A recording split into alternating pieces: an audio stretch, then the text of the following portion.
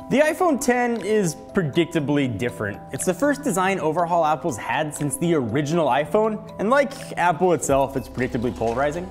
I tend to be pretty agnostic when it comes to mobile OSs, splitting my time pretty evenly between whatever Android flagship du jour is out and the large screen iPhone at the time. For me, the iPhone's become a commodity, an entry into iMessage. But with the 10, it was the first iPhone since the 6 Plus I was generally pumped about. But now, 2 weeks in, that initial enthusiasm has started to wane.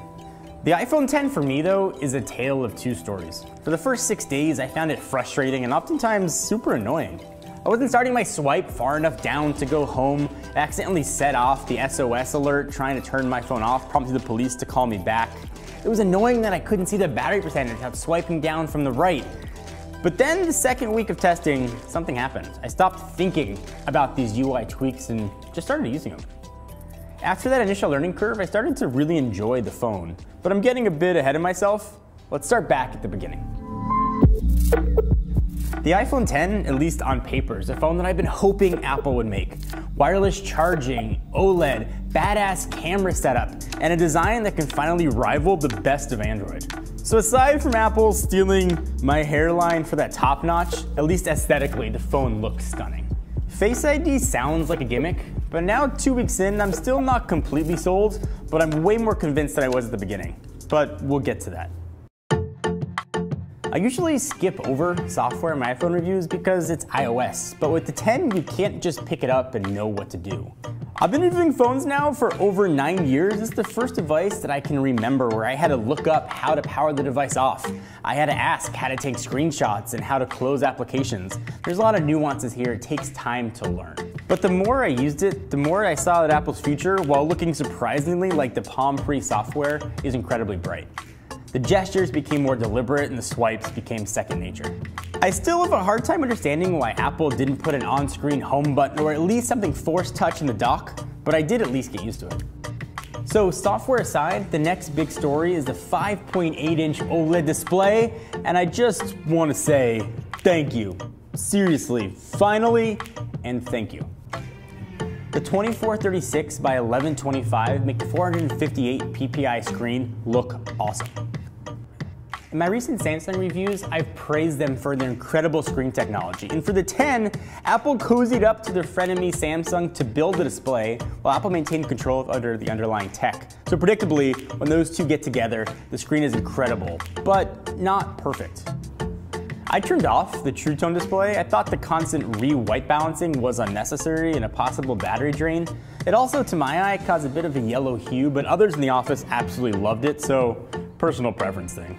Color reproduction is awesome. The wide color gamut really helps with that, and the black levels are very black. That's one of the incredible things about the OLED technology.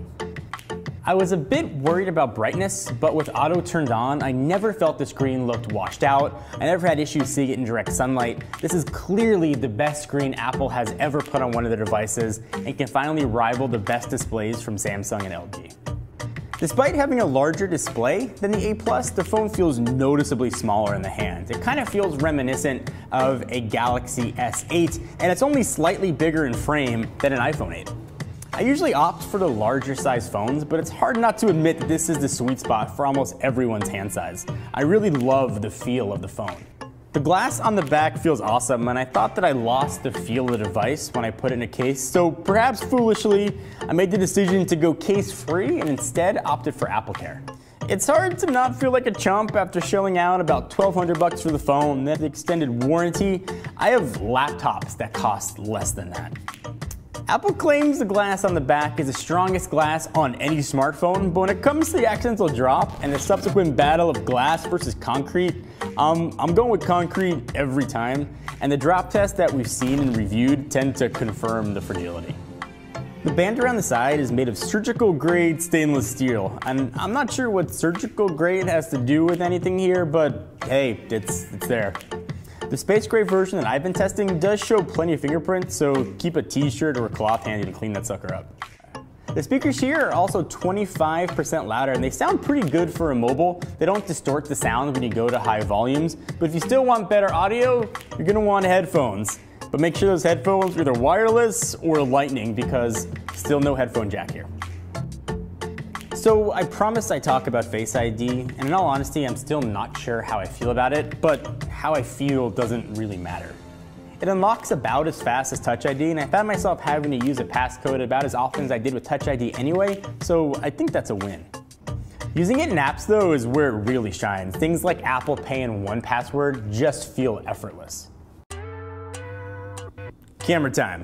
So Apple changed orientation in their 12 megapixel sensors from landscape to portrait, so you know they mean business. It's the expected combo of wide angle and telephoto lenses, and Apple's marketing machine will tell you it uses a state-of-the-art 7-magnet solution, but to the end user, the pictures just look really good. Both cameras have OIS, and they do a really admirable job of stabilizing video. Where I think it really shines is in low-light situations where the pictures still end up looking really good. Pictures look really incredible without being overexposed, and even in almost no light, I was able to see the true color reproduction in the photos. Another thing I love is portrait mode, and I try and use it almost every chance I get to take pictures of my kids. It just works incredibly well. The True Depth camera on the front enables portrait mode selfies that just looked really bad. Hopefully software updates will fix this, but the backgrounds sometimes weren't blurred properly, ears seem to trip it up. I just wasn't that impressed. But you do get animojis, which I'm not gonna lie, I use more than a grown man should. The novelty will probably wear off soon, but I love shaking my head and seeing the poo sway, and I can't be alone. Battery life for me was about 10% worse than what I got on my 8 Plus. It's good, but not great. I could get through a full day, so that's at least what I need. And I commend Apple for not going full Apple and creating their own wireless charging standard, instead opting for the pretty much ubiquitous Qi standard. It also rained one day while we were testing, so it was nice to have the IP67, although obviously I would have preferred the IP68 that's standard now across almost all Android flagships. So that notch, it's there. On one hand, I can see why they did it. It creates two distinct swipes to bring up different things. In this case, control center notifications, and I get that. It also, for better or worse, serves as brand identification for Apple. But when watching full screen videos or apps that aren't yet optimized, it's kind of distracting and a bit of an eyesore. It did start to fade in the background in the latter part of my usage, but then I'd watch a full screen YouTube video and I'd be keenly aware that notch was there. I'll say this though, it detracts less than I thought, but it's definitely a slight blemish on an otherwise gorgeous canvas. The A11 Bionic is powering the device and it's predictably fast. Sometimes it feels overkill, but I imagine the extra horsepower is there to help the iPhone X age gracefully into iOS 12 and 13, which I think are going to focus a lot on gestures. So the iPhone X, it's not for everyone in the way previous iPhones were. My mom, for example, has been an iPhone user for 5 years and took one look at the lack of a home button and said no thank you. Face ID and gestures are going to take time to get used to, not because they don't work, because they're drastically different than what people have had before. The price of having the cutting edge from Apple is a steep one to pay. Starting at $1,000, the barrier to entry is crazy high, even for Apple. If you decide you want to come on board, you'll get a device that's finally at feature parity with the best of Android and predictably performs better than any iPhone in recent memory. I can see the direction Apple's headed here, and while not perfect, the iPhone X is definitely top notch.